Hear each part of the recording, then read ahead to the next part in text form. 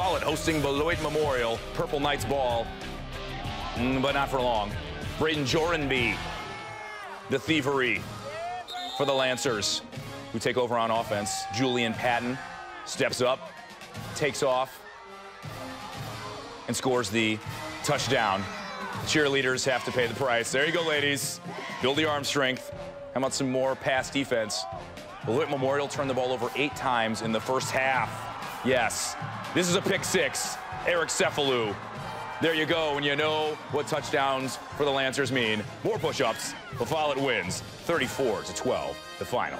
Madison West.